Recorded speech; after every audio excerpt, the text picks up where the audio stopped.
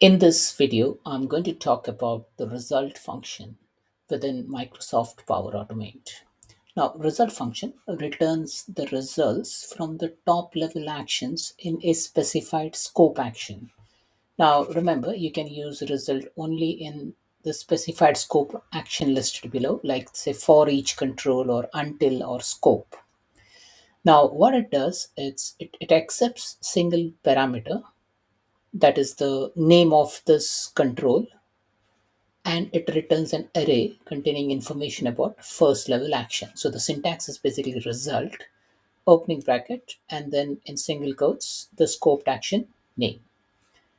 Now, why do you use result? Now, results are basically used for, say, troubleshooting purposes. So take, for example, if you want to simulate a try-catch behavior, and if you want to catch the exception, in that scenario, we can use result, and the result will give you a set of information about why did the action failed. Now here, if you see, the output of the result will look somewhat like this. Okay, now this is based on my code. Now it will be different for you, but this is just to show you that how we have, captured the error message within the JSON. Okay, now let me show you an action. Now here I have created one Power Automate flow. Now I'll explain you what this flow does. Okay, so one is like it's a manual trigger. Now it has a country array. Okay, so it's a string array.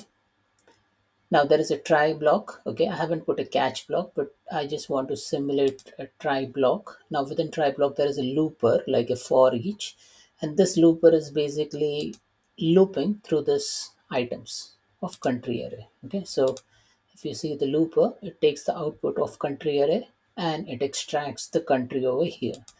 Now, extract the country over here means it takes the current item. So that means in the first loop, it will pick Australia, second loop, India, and third loop, Japan. Now, once this information is extracted one by one, it goes to another compose method. Now, the compose here, I have intentionally created an exception by calling div 1 by 0. So that will generate an exception, and I want to catch those exceptions. Okay.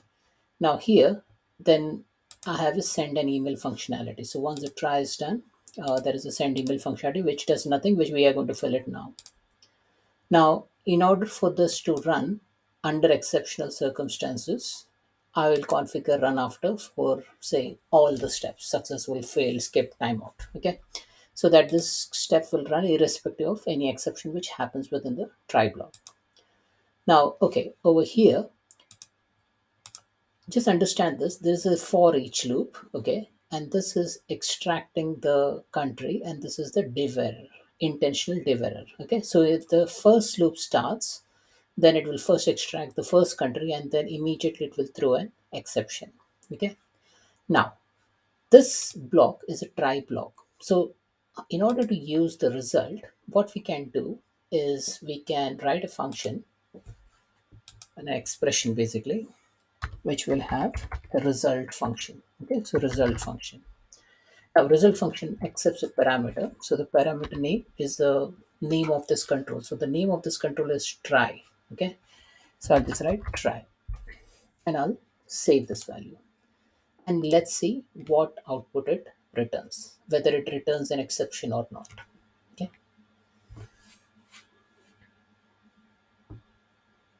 so once the flow is saved, I'll just test the flow manually, test it,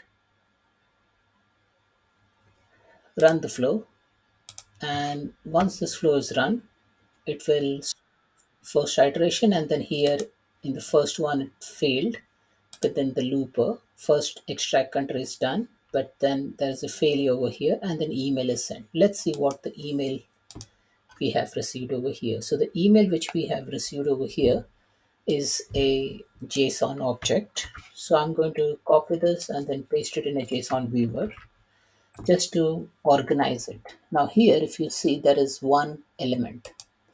Now this element is a looper element. Okay. Now this looper has an input of for each item, which we can see three items: input metadata, client keyword, and an error. Now the error it says is an action failed, no dependent action succeeded.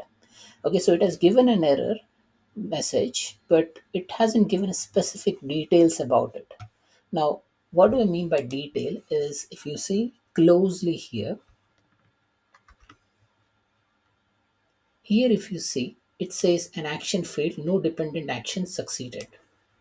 And same goes over here under the looper. Okay. But what exactly we wanted, what happened over here in div error intentional. Okay. So if I click over here, exactly I can see what issue has happened. Now it is clearly telling me it is a division by zero error and unable to process template language expression. So I wanted this, but I got this. Okay. So in order to do that, in order to get this error, what you need to do, like in the result, we have asked for try, but instead of that, you need to ask for the looper. Okay, this one. Okay, as the passing argument. So coming here, I'll come here. I'll keep this first value as it is. I'll create another uh, expression and I'll put result. And now this time, I will not put try. I'll put looper. Okay, and then save this value.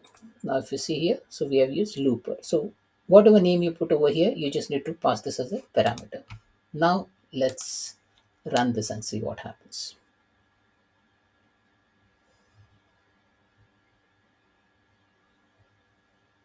So the flow is saved. I'm executing the flow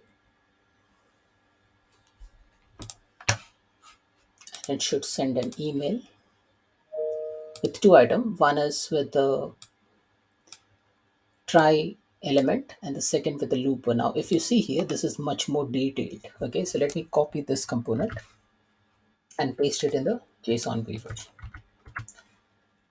Here, you will exactly see there are two components, 0 and 1. Now, the zeroth component is extract country. Okay, so if you see here, zeroth element in the try and the looper, this is extract country. So, this is zeroth element and this is the first element. Now, here again, we are okay with zeroth element because we know what the output is 0, 1, 2, which is Australia, India, and Japan. Okay, so we are good with it. So, we don't want to see this start time, end time, and all those are good. But the main problem happens in the first component for here. Now here, if you see the output is 0, 1, 2, again, it's div error intentional. Here the status is failed and here exactly you will see what the message was. Now, if you see the first element over here, here the status would be marked as failed and the error is again unable to process template language expression. Now this is the error we wanted and we can extract this by navigating to the first element. Now how to read this is you need to go into the first element, like the first item, and then within the first item we want outputs, and under outputs the zeroth element we want the message, and you can extract the message by parsing through the error. So this is like one of the way through which you can extract the exception or the message error message from the flow execution. So that's what basically result does. So result tries to give you a JSON representation of all the activity which has happened within that action, including the error and exceptions. So that's it, folks. This is all about using the result function in Microsoft Power Automate. Thanks for watching.